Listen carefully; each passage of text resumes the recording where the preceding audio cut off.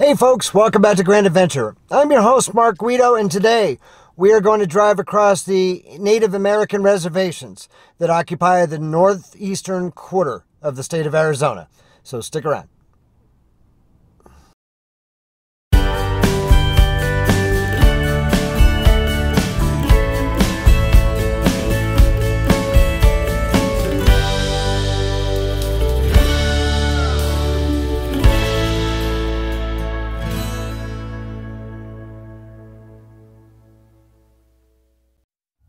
Leaving Flagstaff and heading north on US 89, after crossing the eastern foothills of the San Francisco Peaks, you enter a broad, flat, barren desert before heading northeast on US 160 across the Navajo Nation and the Hopi Reservation.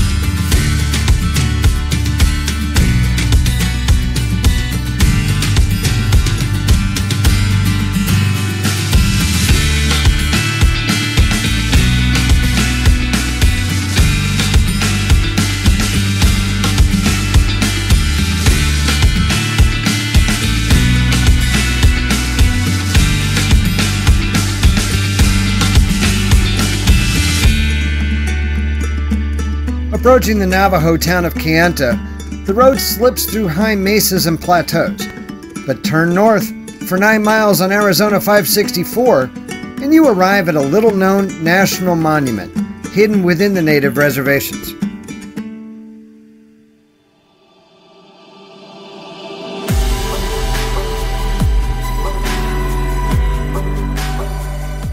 So we're in Navajo National Monument, which is just west of Kayenta, Arizona. You may remember this from way back in episode 2. I'll put a link up above here in case you haven't seen it. There are some wonderful cliff dwellings here that we're not going to get to see this trip. This is kind of a stopover spot for us because it's about the northeastern quarter of Arizona is all Native American land. It's the Hopi Reservation, it's Navajo Nation, and this is a spot where, because you can't camp on the Indian lands, this is a spot as you're traveling through. It breaks up the drive. It's wonderful free camping. There are 2 campgrounds here. Last time we camped in the Sunset Campground, which is open year-round. That has paved pads. This time we decided we wanted to try the Canyon View Campground. We found the sites to be a little bit larger. We found a real nice pull-through right here. Stunning views of the canyon, beautiful sunset. We're kind of on a ridge here. It was nice and quiet, and we arrived here at 5 p.m. on the Sunday of Labor Day weekend and had no problem at all getting a spot. It's only about half full, so this is a wonderful spot to stop off if you're trying to traverse northeastern Arizona.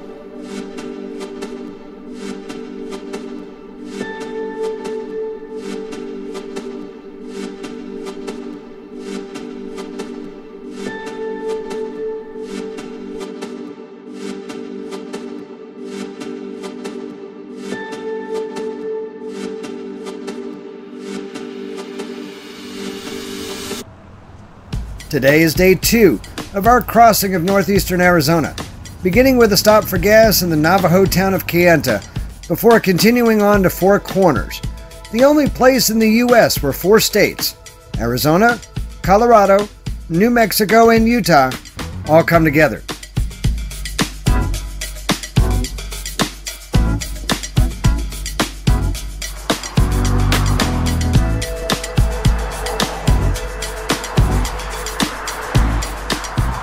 Four Corners is a Navajo tribal park, and it's important to remain respectful of their customs, no matter how improbable some of them are to violate.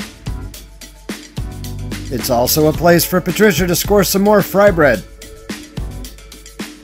After paying $5 per person to enter the park, the Four Corners Point is surrounded by native shops. The Navajo never miss an opportunity to make a dollar off a tourist, but I certainly don't begrudge them that opportunity.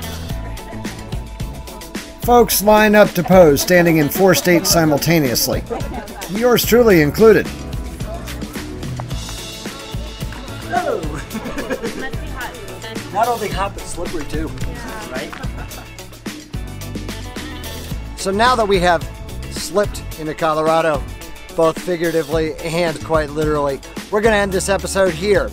Make sure that you become one of our grand adventurers if you're not one yet already by hitting that subscribe button down in the corner, because we're heading for the Durango area and the San Juan Mountains of southwestern Colorado, and we'd love to have you come along with us for the ride. If you like this video, give us a thumbs up down below. Ring that notification bell for instant notification of each new episode of Grand Adventure. And as always, we'd love to receive your feedback and questions in the comments section down below this video. And until next time, please remember, life is nothing but a grand adventure. We'll see you soon.